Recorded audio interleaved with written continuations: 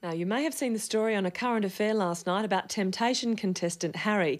He was knocked out of the quiz show on Friday night, the victim, he says, of unfair tactics by another contestant. Well, Harry's back home in Brisbane and we'll catch up with him in a minute for the latest. But first, a recap. For two big nights, no one could match the fast responses of Temptation contestant Harry. But when Harry met Lainey, his winning streak took a turn for the worse. Head-to-head with fellow contestant Charles, Friday night's game looked to be a close match. Which 1986 movie featured the Oscar-winning song by the band Berlin? Harry. Top Gun. But it was in the final 60 seconds that Lainey's actions aroused suspicion. A long way behind the leaders, equal at the start of the final round, that didn't stop Lainey from continuously pushing the buzzer, whether or not she knew the answers. Mate, snakes and ladders. Jenga. The buzzing frenzy began after Charles had taken the lead. It was enough to keep Harry just below the new leader, ultimately losing the game. I helped Charles a bit, I hope. The outcome left Harry feeling cheated of a potential big win, and it seems Australians agree. He recently returned from his honeymoon to discover hundreds of sympathetic emails.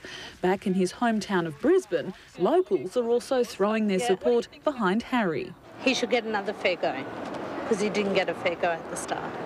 I think it's unfair if the lady was to do that, and I think they should redo another show for them, for those people, in all fairness, and that's just being greedy. If she couldn't win, she shouldn't. It's not very Australian.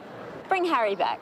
9MSN has also been running a poll. So far, 90% of respondents support Harry. But despite calls to give Harry a second chance, executive producer Michael White says Temptation has a new champion, and it's not Harry. Unfortunately, Harry can't come back.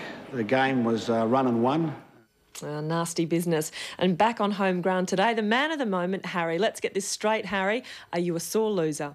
No, I'm not, Gillian. It's been quite overwhelming what happened. I was beaten on the night, I guess. I just would have liked to have been beaten a bit more fairly. But there has been an outpouring of support for you today. What does that feel like? It must be pretty amazing. It's been overwhelming. Since we arrived back in Australia on Sunday from honeymoon, it's just been... the phone doesn't stop ringing from media all over the country. There are people telling me there's blogs all over the country on me. It's the big poll on Channel 9, which is, there's thousands of people voting for me. I was just flown to Sydney by A Current Affair and I've just got back and now I'm here.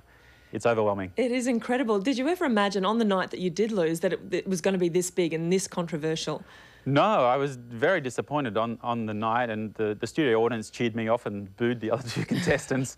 But then I felt disappointed and I let my fiancée down at the time, I thought, but I just got used to it and got over it. And then I came back into this and it's amazing, it's huge. It has been huge, and despite all the publicity and support after last night's television report, I'm sorry to tell you that the powers that be at Temptation are standing firm. We spoke to them just before and they've confirmed with us that you won't get another go on the show. Are you disappointed about that?